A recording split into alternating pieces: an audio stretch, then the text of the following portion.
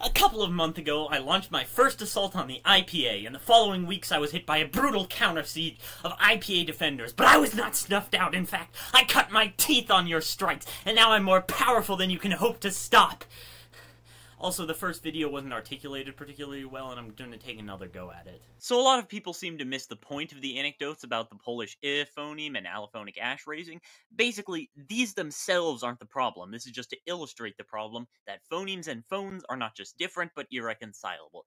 The English phoneme in the word trap can't really be said to be pronounced like ah. Not because it's pronounced like before a nasal, and not because it's pronounced like in New Zealand English, it's because it isn't pronounced at all. It's realized as a pronunciation, but it can only be said to be pronounced any kind of way in the most abstract sense. Think of it this way. In the front, we have a phoneme and it goes into the machine, a giant algorithm that factors in your accent and dialect and allophony to produce the realization of said phoneme, a pronunciation. Sure, one of them might be the most common, it might even be the default, but these aren't the same. A phoneme is just an idea, a phone is a sound. So back to ryba. A lot of people thought that writing the phoneme pronounced as I using the letter U was a problem, and that's why the IPA had failed, but no, the phoneme and phone are different. You can write this any way you want. The failure is that we use the IPA to write it. We can spell the English phoneme using the R sound, even though as anyone can tell, it's not pronounced R, because this is just a symbol, and changing the phoneme to R doesn't fix anything because I actually realize it as R. Moving the broad transcription symbol so that it more closely matches the narrow transcription symbol isn't going to help that. It's only going to make it worse, because if you see this in a transcription, you're going to assume that's the way it's pronounced, and you're just going to get burned even worse when an exception comes up. The only remedy is to go in the opposite direction so that people see it and try to realize it correctly. And maybe they won't be right, but they'll break paradigms. That's why the IPA should be retired. You can't use an international alphabet to write phonemes, which are necessarily specific to a language. And in a lot of cases, people know this fact. Look at historical linguistics. People write length with a macron, not an angle colon. People write nasalization with an ogonek, not a tilde. And as nobody could wrap their heads around, Proto-European uses the voiceless diacritic for syllabic consonants. In historic languages, we don't use the IPA to write phonemes. Why do we do it in modern languages? There's a good reason why. Well, there's a reason why.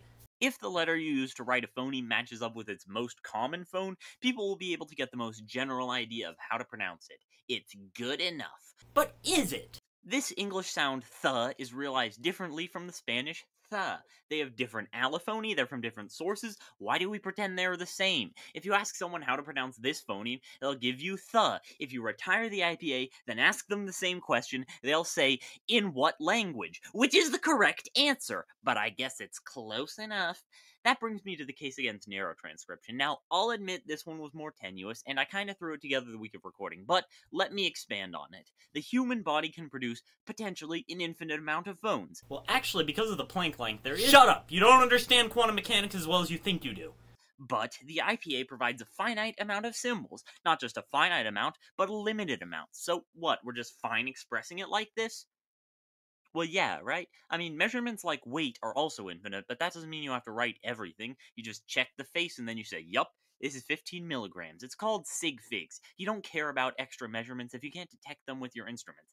And in language, those instruments are your ears, because language is about humans and what we can detect. And yet, I still find it a little disturbing that narrow transcription is meant to be the universally accurate one, and yet it's necessarily imprecise. Just by looking at a number, you can tell how narrow it is, but not so for linguistics, which is why I propose, BAM! One set of brackets for I'm pointing out this one specific allophony, and two for this is as close to accurate as I could make it. How do you know that I'm right about this? Because people are already doing it. But back to broad transcription. Look, no matter what IPA symbol you use, it's gonna be inaccurate. So stop caring about accuracy and start caring about legibility. I shouldn't have to zoom in to see all the diacritics. Clarity, giving people the right idea. Heck, care about calligraphy. The IPA is awful to look at. Alright, if you don't care, if you're fine compressing that machine, then that's your cross-eyed bear. But just give me one more shot. This is a breathy-voiced, linguolabial, apical trill.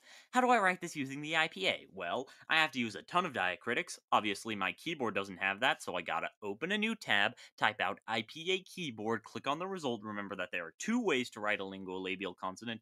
Pick one, search for the alveolar trill for like 30 seconds until I remember it's not on the special keyboards because it's just R. So I look through the diacritics for the seagull, then the stupid hat, and then the two dots, and my brain doesn't find them automatically because all the symbols look the same, and then copy paste it, stop, think about it, realize I got apical and laminal mixed up. This is actually a laminal trill, so I go back. I can't skip through the diacritics because it's all parsed as one character, so I have to go back, add the box, then find the diaresis a second time. Now, would it surprise you if I told you there was a better way? Of course it wouldn't! Nothing could be worse than this!